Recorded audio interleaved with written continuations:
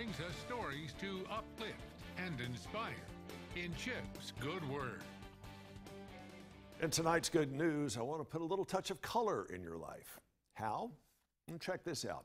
Our friends at Erlanger are opening a new art exhibit at the hospital coming up today. This has been open now for several hours, and it's called All About Color. This gallery features paintings and photographs from more than 30 different local artists, and you can buy any of the art that is on display. This display will last until mid-May of the coming spring. But there is a catch, isn't there always? Because of COVID restrictions, only employees and people who schedule a reservation can see the display at the Erlanger Gallery corridor.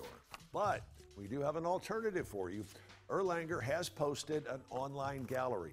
Just go to the Erlanger website and look for Arts at Erlanger. Again, that's Arts at Erlanger. I'm Chip Chapin. Have a great weekend. Make sure and join us Monday about this same time for more good news.